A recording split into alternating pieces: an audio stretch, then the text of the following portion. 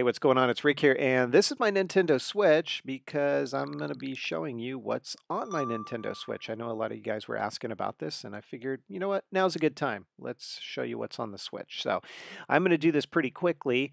I'm not going to show you video game footage. I'm just going to tell you what's on my Switch. So if you do want to see footage from any of these games that I'm going to kind of blast by today, let me know in the comments down below. I'd be happy to do a separate video on it. But let's kick it off. So Shantae Half Genie Hero is a platformer. It's one of my favorite platformers on the system. I've had it since almost system launch. And it's got a really nice soundtrack, voiceover, art style to it. Little tip here, at the time of the posting of this video, it's going to get a physical release, and that physical release is going to include all of the downloadable content on the cartridge. So if you are thinking about picking this one up, you might want to wait for the physical release. Dragon Quest Builders, kind of like Minecraft, but it has some storyline elements to it. Bayonetta, I would say it's kind of like a Devil May Cry game, but it's done in more of a, what do I say, a Tarantino or a Grindhouse style. Lots of blood, lots of guts, definitely not family friendly. Celeste, Golf Story, which is an RPG mixed in with, you got it, elements of golf. It actually plays really well. The graphical style is more of kind of like the NES. Minecraft, of course, Rocket League, Knights of Azure 2 Bright of the New Moon, which is kind of like a Dynasty Warriors game. Azure Striker Gunvolt, which includes both parts 1 and 2. This is another platformer almost like a Mega Man style. It's done by those who did Mega Man. We've got Elder Scrolls Skyrim, which is the open world RPG. Whoever thought that'd make it to the Switch, but believe it or not, it plays really well on the Switch, and to be able to take it on the go is quite something. Resident Evil Revelations, if you pick up the physical version of this, it includes both parts 1 and 2 that you see right there. Oxenfree, Mario and Rabbids Kingdom Battle, which blends both universes, Mario on the Nintendo side with the Rabbids universe on the Ubisoft side, and packages it into a strategy RPG.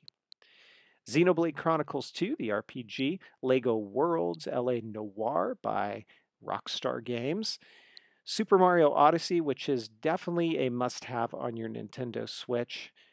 Who could resist? It looks amazing. There's lots of secrets to it. We've got downloadable content coming, and it's a must-have on your Switch. If you've got a Switch, you need that game. Dragon Ball Xenoverse 2, Wonder Boy the Dragon's Trap. Interesting kind of little thing about this game. It's a platformer, but you can actually switch between old school graphics and hand-drawn graphics on the fly with the push of the button. It's pretty neat to see that. Stardew Valley. If you like Tekken, but you like Pokemon, check out Pokken Tournament DX because it's Tekken with Pokemon. It's pretty cool. Here's the other system seller and must-have on the Switch, Legend of Zelda Breath of the Wild, the big open world RPG in the Legend of Zelda universe with a really compelling storyline. SteamWorld Dig 2, Splatoon 2, Sonic Mania, ARMS, Puyo Puyo Tetris.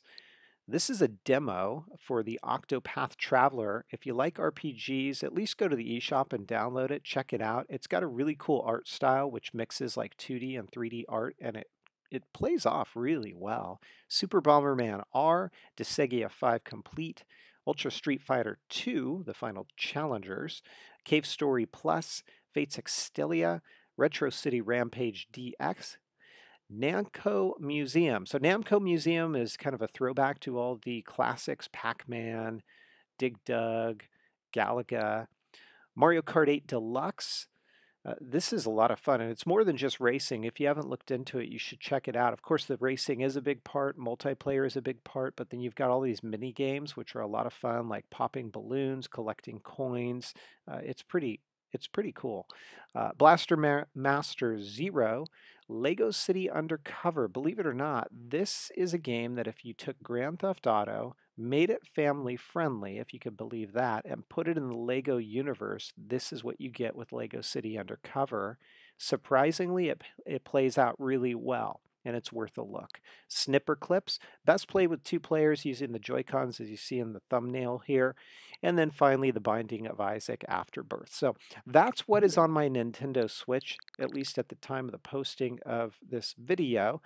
If you want to see any of these titles in greater detail in a separate video, let me know in the comments down below. I'd love to hear what's on your Switch. What are your must-haves? If you like the video, please give it a thumbs up. Don't forget to hit subscribe for even more content, and I'll catch you guys next time. Take care.